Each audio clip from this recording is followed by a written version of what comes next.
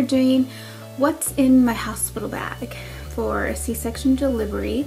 That's what I'm doing. I'm going to be doing a C-section, so that's planned and scheduled. And I know it's going to be a little different from others. This is my 3rd C-section, and I'm really looking forward to this baby coming. I have about 3 more weeks. She's scheduled to come on January 7th if she doesn't come sooner, which would be great. So yeah, I'm going to show you what's in my bag. So here we go. This bag is just an old kind of antique-ish duffel bag.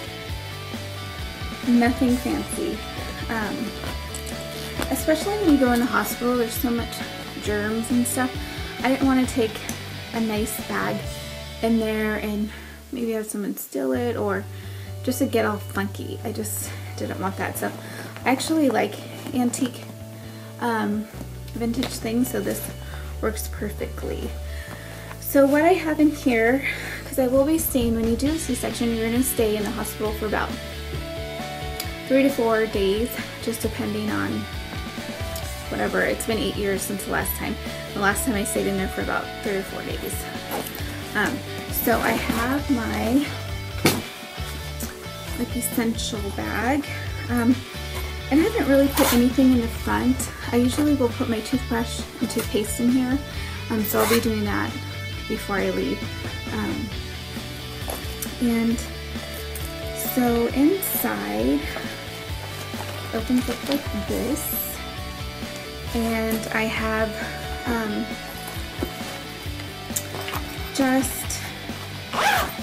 really bare essentials. They don't have shampoo and conditioner in there for your body wash, so you are going to need that. And you will probably take a shower, I think at least once or twice, because of your incision. So as I go to hotels and stuff, I try to just save the really nice ones. So these are just the travel size shampoo conditioner. Then I have an Aveeno Daily Moisturizing Lotion that I got. And I also put some in here for my husband as well in case he wants to shower. My face wash. This stuff is really good. It's a Garnier Skin Renew with a brush, and it's a gel cleanser. So I use this every other day, especially when I have lots of makeup on. Otherwise I just use a little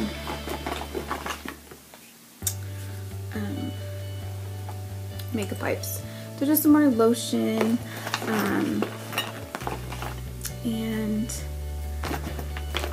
a travel hairspray in case I want to do my hair in there, which, I'm going to wash my hair the day of. And so I'm going to already have it done, so I won't have to worry about it because I wash my hair every 3 to 4 days. It's just healthier that way. It's probably even healthier if you go longer. So I'm going to definitely take my dry shampoo and anything else like a hair serum. Here's some of the Dove. And they're so little because you're only going to be in there for so long. You really don't need a lot of stuff. I mean, you're not like you're going to a hotel and getting all ready and all dressed up. I mean, basically this is just your bare essentials. And so I have a shower cap,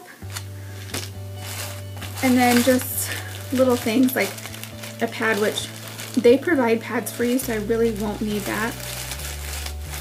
A razor in case I decide to shave my legs, because I haven't been able to shave them. Band-Aid, which they'll have, I mean, this is just stuff I've already had in this case, or in this little bag. And some floss, some more Maxis, a shower cap, and yeah, that's pretty much it. Besides, I'm going to throw in a brush and some hair ties, my dry shampoo. I'm not even going to deal with the blow dryer or a flat iron or anything like that, because I really want it to be less things I have to take out. So that's just the bare essentials. You just need the travel size shampoo, conditioner, body wash, lotion, mouthwash, floss, your toothbrush, toothpaste, and so that's all I'm taking. Oh, and deodorant. Don't forget deodorant. You're gonna need that. I'm not taking my own underwear because they do provide you with these mesh underwears, and especially for C-section is way better. You don't want anything pressing upon your incision. So even if you were to take your own underwear, I mean, you are just so swollen and whatnot down there. And they give you these mesh undies and these huge pads with like a gel pack that is that size. So that's what that is for. So I don't even bother with taking my own underwear. Let's see. So you do want to take your own pair of socks. They do give you the socks there, and most of the time I do wear them, but you know, it's going to be in January, so I'm going to take my own, and they're just little socks with the rubbery things on the bottom. Nothing fancy, because again, you're in the hospital. It's, you know, gross. So I have another pair of those, which I'm going to grab on my way out. I am taking a maternity bra. This is Jillian O'Malley maternity bra I got at Target. So comfy. That I probably want to take and probably will use the last couple of days I'm there. Just if somebody visiting, I don't want to be exposed with the hospital gowns. And I am taking my own gowns. Now, they do provide you with the hospital gowns, which I probably will be wearing the first day or two. But I decided I'll probably be tired of wearing that, so I got this little gown. It's just a very comfy nightgown from Croft & Barrel. I got it at Kohl's, and it has buttons.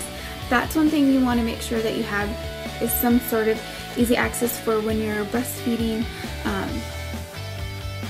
It's going to be easy to just plop them out and breastfeed and button up when someone's there. So this, I was thinking maybe the second day, I know people will want to come over and take pictures, and so at least they look a little bit somewhat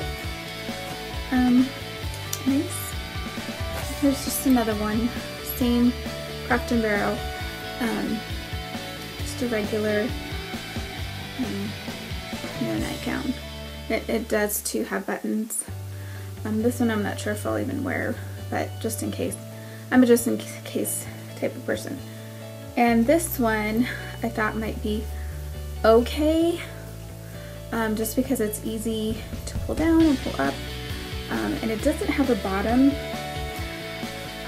which I don't know if I'll even wear it, but I brought it just in case I decide to.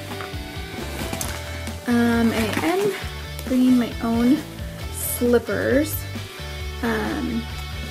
I got these at Target just to wear, because I know they'll wake you up like in the middle of the night. It seems like every time it's the middle of the night when you're like in so much pain.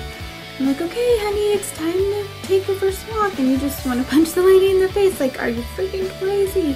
I just had a C-section and I just had surgery. So anyways, sorry about that. So yeah, bring your own slippers, and these ones were on clearance, so I have my own slippers here at home, and I'll probably reuse these. I don't know, just depends on how dirty they get, but I thought it's, you know, a great price, and I'll just use these for the hospital. And then other things I brought,